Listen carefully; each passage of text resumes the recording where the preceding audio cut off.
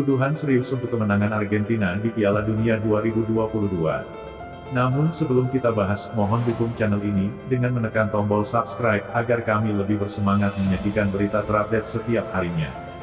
Kemenangan Timnas Argentina di Piala Dunia 2022 agaknya tak memberikan kesan positif di mata pundit sepak bola asal Meksiko, Alvaro Morales. Dia menilai banyak kecurangan dalam perjalanan La Albiceleste menjadi juara dunia.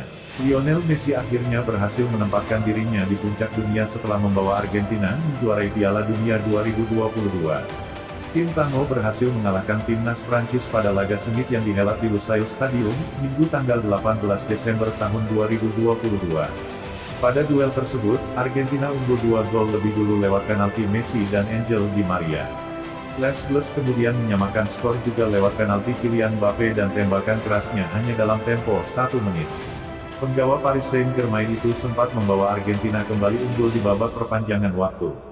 Kemudian, Mbappe kembali membuat kedudukan seimbang berkat penalti keduanya yang sekaligus memaksakan pemenang ditentukan lewat adu penalti. Beruntung bagi Argentina, dua penendang Prancis, yakni Kingsley Coman dan Aurelien Tchouameni, gagal menunaikan tugasnya.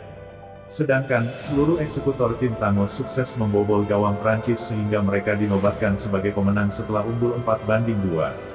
Tak hanya di edisi 2022, dia juga menyinggung Piala Dunia 1878 dan 1986.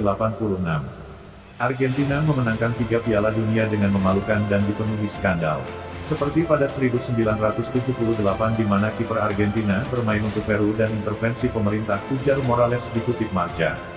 Pada 1986, mereka curang dengan Diego Maradona mencetak gol dengan tangannya, tambahnya. Khusus pada Piala Dunia 2022, Morales menyoroti betapa mudahnya Argentina mendapatkan hadiah penalti dari wasit. Messi memenangkan gelar juara dunia pertama dan satu-satunya, yang mana ini menjadi kegagalan dalam kariernya karena Pele tertawa atas itu dengan 3 gelar Piala Dunia, kata Morales. Saya mengucapkan selamat pada wasit karena telah memberikan penalti pada Argentina yang mana seharusnya tak terjadi, terutama di partai final sehingga menjadi sangat buruk, ungkap dia. Dan VAR, di mana kartu merah untuk Marcos Acuna dan Dibu Martinez yang menendang bola dalam adu penalti. Di mana gol Messi yang dianulir karena invasi lapangan. Mereka memang ingin melihat Messi jadi juara.